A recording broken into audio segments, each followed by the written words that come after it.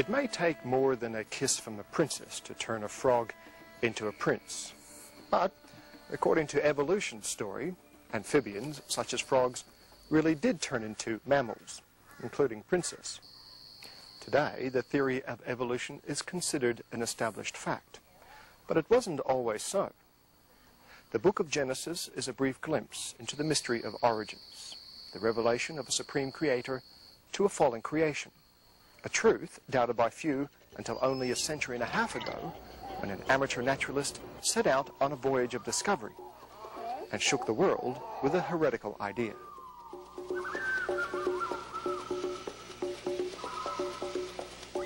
Exploring the scorching lava beds of the Galapagos Islands, Charles Darwin was fascinated by the strange wildlife.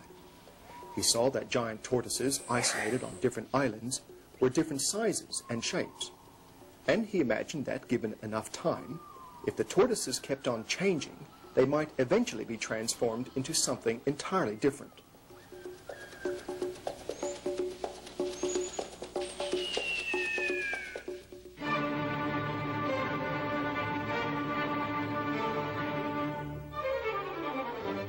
At Oxford University, Dr. Richard Dawkins is Professor of Public Understanding of Science.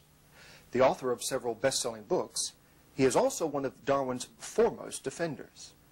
I suppose the great mystery of life is to explain where the complexity of life came from. Another way of talking about complexity is to say information. Information is a kind of measure of complexity. And the complexity of life is not just plain complexity, it's also adapted. Living things not only are complicated, but they do things, they survive. They do everything in their power to survive, and they look as though they are beautifully designed machines, machines designed to survive. But not all experts agree that the complexity of life could have come about by the accumulation of lots of lucky changes. And a growing number of dissenters are questioning Darwin's theory.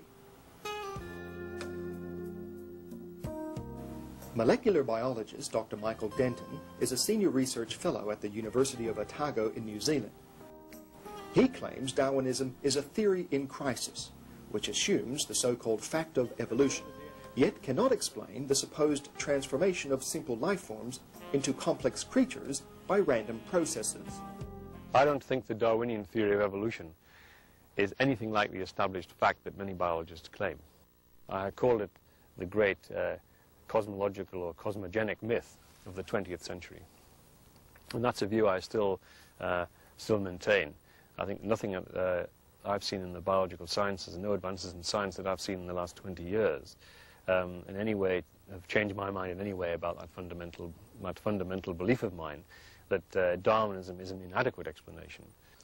Darwin's ideas are now conventional wisdom, and it's considered an established fact that simple life forms evolved over millions of years of gradual change into all the complexity and diversity of life that we know today, without the design of a sovereign creator. And of course the puzzling thing is, where does all this complexity come from? Where does all this information come from? It cannot come about by chance. It's absolutely inconceivable that you could get something as complicated as a bird and as well designed as a bird or a human or a hedgehog coming about by chance. That's absolutely out. Because to get from nothing, from no complexity, no information, to the extreme complexity of a modern living thing in one step of chance couldn't possibly happen. That would be like throwing a dice 1,000 times and getting a 6 every single time. It's out of the question. But if you allow a little bit of luck in any one generation, and then a little bit of luck in the next generation, a little bit of luck in the next generation, by cumulatively adding this luck step by step by step by step, you can work from any degree of simplicity to any degree of complexity. All you need is enough time. So where's it come from? It's come from the gradual, incremental process of evolution by natural selection.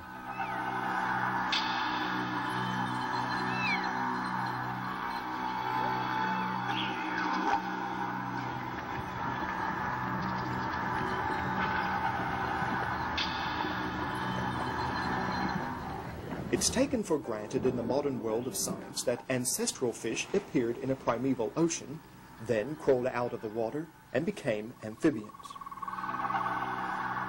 Amphibians changed into reptiles, and reptiles into mammals.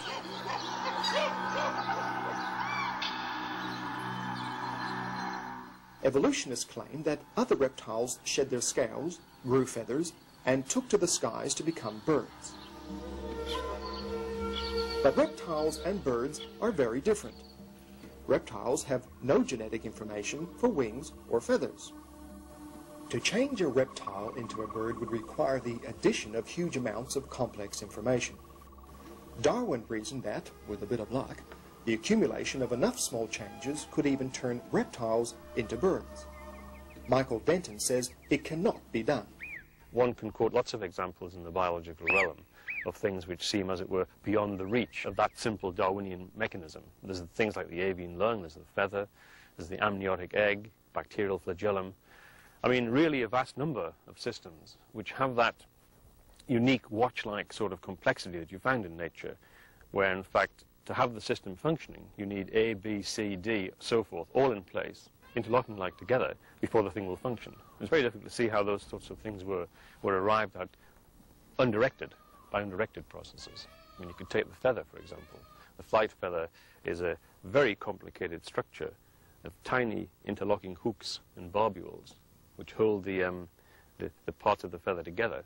And it's these tiny little micro-adaptations within the feather which give it its, which adapt the feather for flight. And the Darwinian model of evolution requires that the intermediates are fully functional.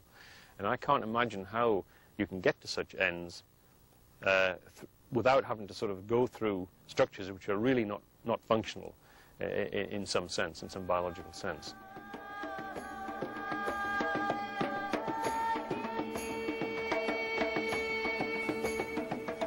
Reptiles and birds also have totally different reproductive and respiratory systems. In reptilian lungs, air passes in and out of only one tube, which ends in tiny air sacs. But in birds, the air flows continually through the lungs in one direction, through a complex system of interconnected air sacs connected up with its hollow bones. Darwinists claim that reptilian lungs changed into birds' lungs through a lot of intermediate stages. But Michael Denton says half-formed lungs won't work because the transitional form cannot breathe. Any intermediate stage would result in extinction of the species. Well, the avian lung is an example, like the living cell or like the feather, of a highly complicated system, very, very involved, very complicated, which, as far as I can see, you can only conceive of it functioning as for respiratory gas exchange. If the whole current structure and order of it is in place. It's one of the toughest examples in nature of a highly complex system composed of a whole lot of interacting components, all of which must be there, as they are in every single bird's lung, before the thing would function. In the case of the avian lung, this is, for me,